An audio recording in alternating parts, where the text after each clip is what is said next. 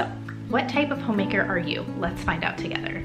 Hello friends, and welcome back to my channel. If you are new here, welcome. My name is Victoria and this is Thyme and Tenderness.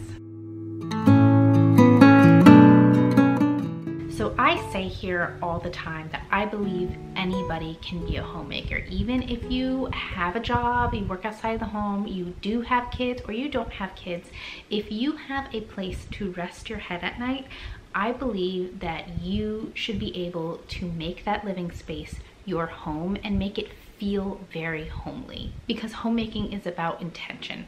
Anybody can cook and clean. I think everybody should be able to know how to cook and clean, but that isn't homemaking. Homemaking is the action of having the intention forefront in your mind to make things feel comforting, cozy, and relaxing. So that being said, if you have spent any amount of time online, you might have been bombarded with only one type of homemaker. And I know a couple other creators have touched on this topic before, either with their blog posts or fellow YouTubers have also made videos, but I also wanted to talk about it here. And I want to tell you that there are so many different types of homemakers out there. So let's talk together today to learn about which type of homemaker you might be. Let's first start off by asking ourselves a few questions. Question number one, what are my priorities in life? Question number two, do I have an idea of what my personal and home style looks like? Question number three, what is my favorite hobby? And question number four, what does my day-to-day schedule look like? So let's hop into it. The first type of homemaker that I want to touch on is the type of homemaker that I think everybody sees the most of when they look at the homemaking hashtag online. And I myself am a part of this, I feel like, umbrella little niche of homemaking, and that is the cottage homemaker. Now, being a cottage homemaker is not the only way to be a homemaker. There are many other styles and aesthetics within the homemaking community, and that is why I'm making this video today. So many people might not feel a connection or attracted to the cottage homemaker style, and that is okay. There are so many different styles out there. The cottage homemaker is somebody who might prioritize home cooked from scratch meals with either food from their own garden or locally sourced food. They might even be considered a little crunchy. Her home and personal style definitely aligns more with the cottagecore style or farmhouse style. Some of her hobbies might include baking, knitting, or sewing. And she either might have her own flock of chickens or desire to have a flock of chickens one day, or she might have a big garden or very much would like to have a big garden one day.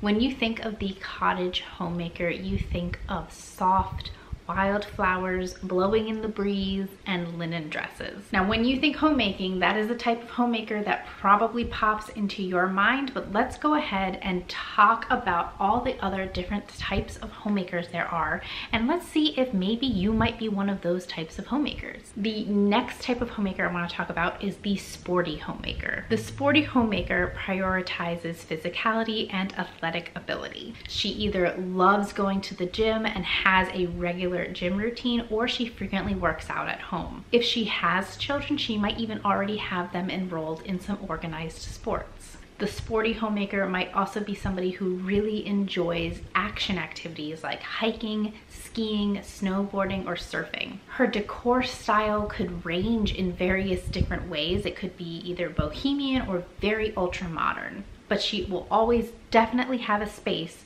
for working out. And she's always feeling her most comfortable in a nice matching gym set for clothes, and she's carrying her favorite water bottle. The next type of homemaker is the luxury homemaker. The luxury homemaker is amazing at entertaining or getting her friends together. Her friends might describe her as a little bit bougie, but she's very well versed in art, literature, and music.